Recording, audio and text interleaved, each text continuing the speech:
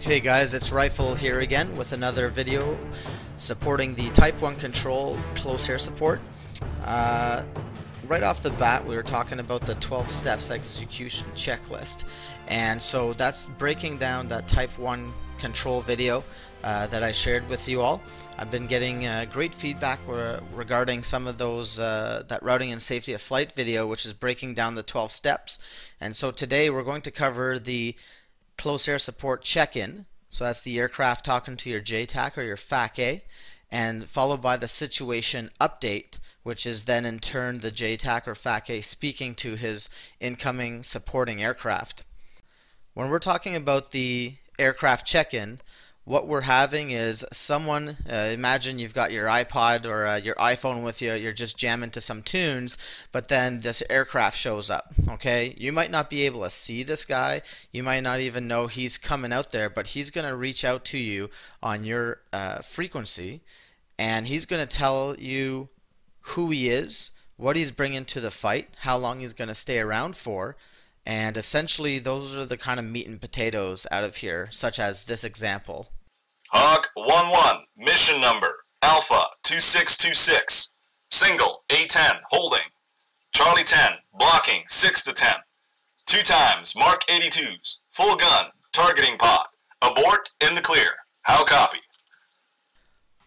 So just following my cursor here, right? So like we saw in the example, the aircraft, so the controller call sign and the aircraft call sign. So in this case, something like backhand 30, this is Hog 55 on fires, radio check, right? So right off the bat, he's saying, hello, is there anybody up on this push? And once you've got him, that routing and safety of flight happens. And once you've got that positive control in routing and safety of flight, then the JTAC can request the fighter to FAC check-in or the aircraft check-in. Mission number for DCS World, it's administrative. I don't believe it has anything to do with DCS World whatsoever. Your number and type of aircraft were 2x-A10s, and this is the position that we're in. This is the altitude that we're in. So position, aircraft are always moving, right? So maybe he's picking a big dog balls feature out there or a known town, something like that. And the ordnance is exactly, absolutely everything he is bringing to that fight. So it happens to be 2 AGM-65 Deltas, full gun, 2 GBU-12s, cockpit selectable fusing, or maybe he's stuck with 1688, so the JTAC knows if he wants to do a ground lays. Time on station, we've got plus 30 minutes or 1 plus 30, depending on what kind of time you think you'll be able to support your JTAC. And then afterwards, you're looking at your types of sensors, so a lightning, AT FLIR, sniper pod, something like that. What do you bring into the fight, right? So your laser spot tracker, that's the ability for the aircraft to be able to see what kind of laser designation is happening on the battlefield. If the JTAC wanted to designate or mark a target, infrared, so your IR marker, right, for those nighttime operations. Your video downlink, okay, that's the ability for the JTAC to see what the aircraft sees with its TGP. However, in DCS, it is not simulated at that time, so it's really a no factor. Digital capabilities, kind of the same way. If you're using DACAS or digitally assisted close air support, you could zip your 9 line up to the A10 or other aircraft. FAC-A, right, is he a JTAC, so to speak, in the sky? And anything else the aircraft finds relevant, he should be able to say that. Abort code, I would just say in the clear. There's more than enough stuff. We can get into the weeds later about authentication. However, unless DCS is simulating electronic warfare capabilities where the red team in Buddy Spike's server, for example, is listening into your comms, then that would be an issue. The next one here is the situation update. So like the aircraft check-in, it's the JTAC on the ground who doesn't understand what's going on, and so what's happening is the aircraft is telling him who he's got in the sky. But now you turn the coin, and so what's happening is that pilot needs to understand intimately how he fits in the world or scheme of things so he can best support that JTAC or the FAC-A engaging all those targets. So what we're looking for really in the situation update is situational awareness to the pilot, what's happening, what he can expect to perform and service targets, and the objective is to immerse the pilot into what's happening on the ground.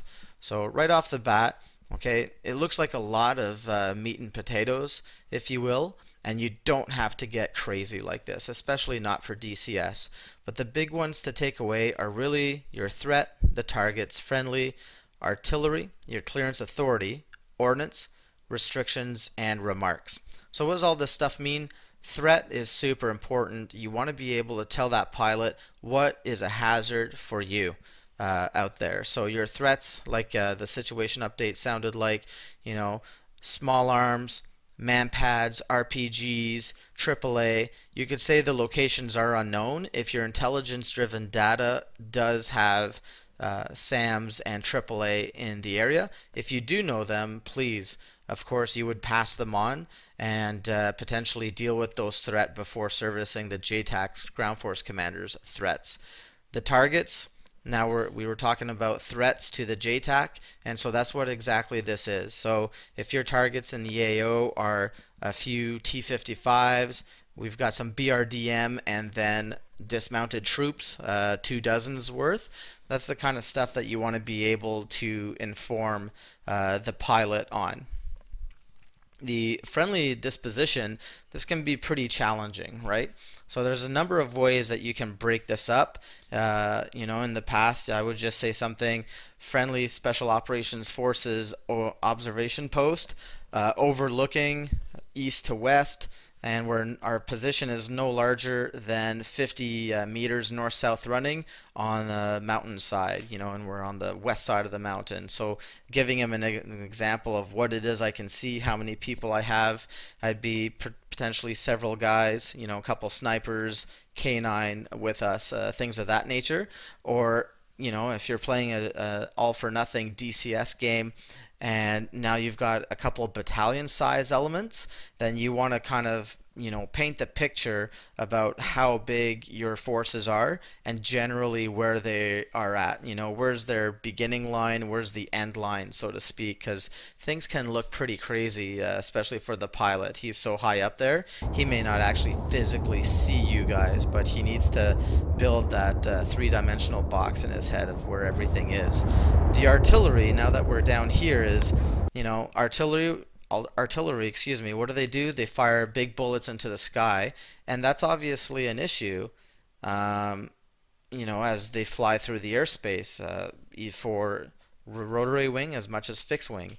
And so if you're not using any, you don't even have to mention this at all. However, if you do have it and the guns are cold, you can say guns cold, which means they're not firing, you know, or the guns are hot, they're located at this location and they're firing at this location, and you give them a max sword. And what that means is the highest, the apex of the trajectory of the artillery round. Okay, so if it's 20,000 feet was the highest round apex, I would give a 1,000-foot buffer and say all players stay above 21,000 feet. But we'll follow that in a different video. I'll get into the weeds there.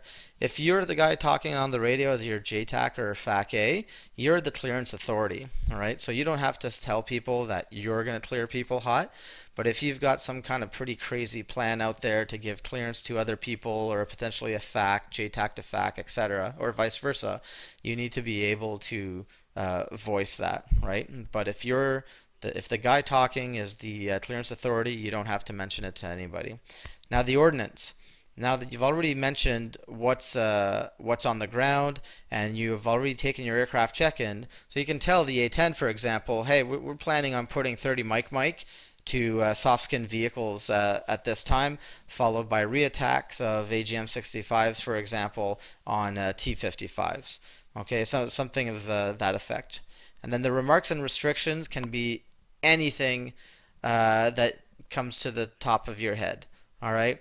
Obviously, realistically, you want to be able to say, hey, I'm a JTAC and I'm able, to give you refined grids. I have these kind of optics. I can mark with 50 caliber munitions, or I have 40 Mike smoke, things of that nature, right? You want to be able to tell them that, and any other things that may be a restriction or a hazard for the guy once he comes low for shows of force or gun runs, things of that nature.